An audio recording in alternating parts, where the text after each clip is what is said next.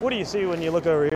I found that impressive. I took a picture of that. Yeah. The actual steps with everyone lining up there. I was down farther and I ran around here just to see it. I was impressed by that. Very cool.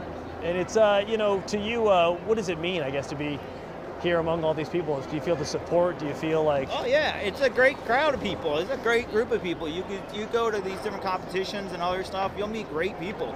The nicest people I ever met are in gun shows. Yeah. Sorry, thank you. No, oh, no problem, this, that. You know, great group of people, normally very friendly and everything. And big mix. I mean, I met guys from Georgia here today. Yeah, we saw Georgia, New Jersey, all kinds of different places that moved up in here. And, you know, I guess, so questions, you know, misconceptions that you think need to be right. I think I asked you, but... They go on different things. They go, you know, oh, you don't need more than this many rounds, right? Right now they're trying to go down to 10 rounds. Yeah. Well, we're not trying to take them. We're not this. 10 rounds is a safe number. Well, New York went to 7 rounds. Why 7 or 10? Why is 10 the safe number? You had a ruling in California where a judge ruled and put all these different cases where it's like, hey, these people need more than your 10 rounds you're saying. It comes back to another one. There's a question we had in Maryland when they tried to pull this in the past. 10 rounds, they're like, oh, well, we can keep ours if we had them and stuff. But they're like, oh, well, the policeman, when he goes home, he can have more than 10 rounds. And it's like, wait, you're in the same house, your house just like I'm in a house. You're no longer an officer, active duty. Well, he can keep his 15-round extra large capacity magazine. But a civilian, no. If someone breaks in your house, you have to use 10.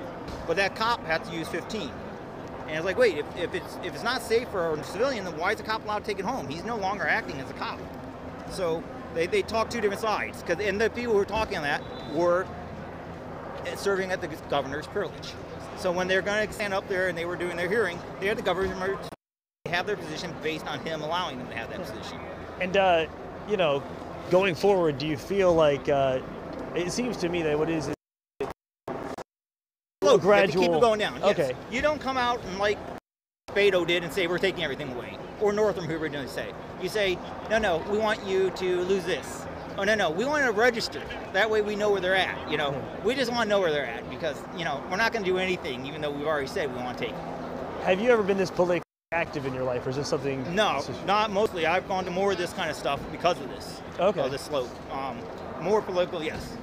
But that's all recent? Yes, more or less recent. They've been pushing more and more bans through states. And, you know, going forward, how long are you going to be here today? At least until the rally goes up. I want to make sure at least the numbers are good, and then I'll start humping it back and drive back to Maryland. Yeah. What a day to spend here, your day off, a cold, frigid day. You're down here in Richmond. What does that say about It's ridiculous. I actually, because of Northam stroking everything here, actually have a note at my house in a letter that says, if I do not return ever, and I wrote down my passwords for my wife. Because he stoked this to try and get violence to show up. So if there's an actual envelope sitting on my end table that says, if I never return, open this. And it's because I had to come down here to defend myself and my actual rights, and Northrop wants something to go bad. So literally, sitting right there, sealed envelope with my passwords, says, if I don't return, open. Which is ridiculous for someone to actually have to go somewhere and actually leave a note like that because someone's pushing an agenda. Well, thank you for talking to us. I appreciate it, man. No problem. Have a safe trip back up to Montgomery. Have fun, buddy. Yeah, right.